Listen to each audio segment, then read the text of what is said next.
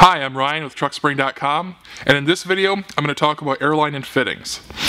Airlines are typically only used on semi-trucks because they run air suspension and air brakes, but airlines will also be used on pickups and passenger cars that are running airbag kits.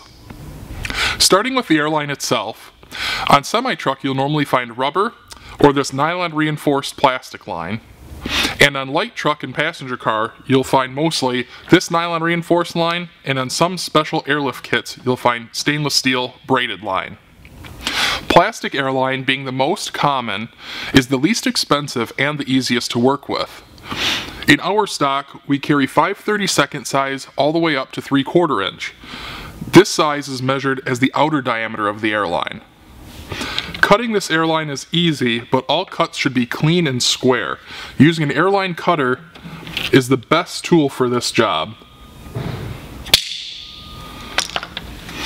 If you don't have an airline cutter, a sharp new utility knife blade will do the trick. No old blades and no dull blades that are going to crush the line. Moving on to the air fittings, there are two different styles like you see here: compression and push to connect. Compression is a typically non-reusable style fitting, better for permanent connections, where the push to connect are easier to use in a pinch and good for repairs.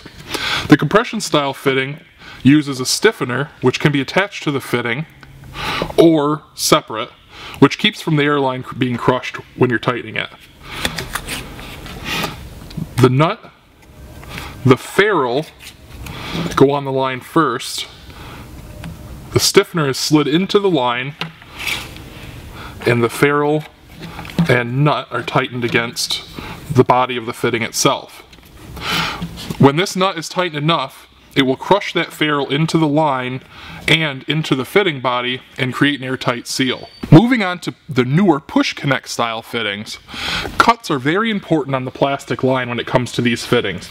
Because there's an O-ring internal that makes the air seal, you must have a straight and clean cut and make sure that it's free of burrs. When making connections with push to connect fittings, you simply slide the airline in, you will feel it slide past the O-ring, and then pull it and it's locked in place. These fittings can be reused by pushing the line into the fitting and holding the locking ring and pulling the line out.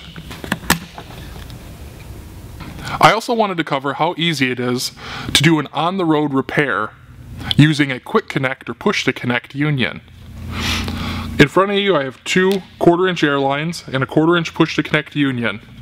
If you happen to have a damaged airline that was leaking, they could be cut square and clean like we discussed earlier, and using a union, both lines can be installed, creating a permanent and airtight repair, getting you back on the road. Finally, I wanted to show you braided airline. This is only included in Airlift Load Lifter Ultimate Plus kits or their Ultimate Plus upgrade kit. This is a stainless steel covered braided line which is extremely resistant to abrasion and cut. These lines cannot be repaired and can't be trimmed, but they do come with AN style fittings which give you unlimited opportunities for connection and disconnection without damaging the line or ruining the seal. These lines are best used on trucks that will see extreme weather conditions or a lot of off-road use, but they do have to use conversions to move to an air compressor, and the fittings can sometimes be hard to find being an AN style or Army-Navy style. When it comes to airline and fittings for automotive use, the combination and possibilities are almost endless. From 90s and 45s to push to connect and pipe thread fittings, it can be a little overwhelming trying to find the right parts for your job. If you need help, please feel free to comment in the video below or reach out to us at truckspring.com. And thanks again for watching.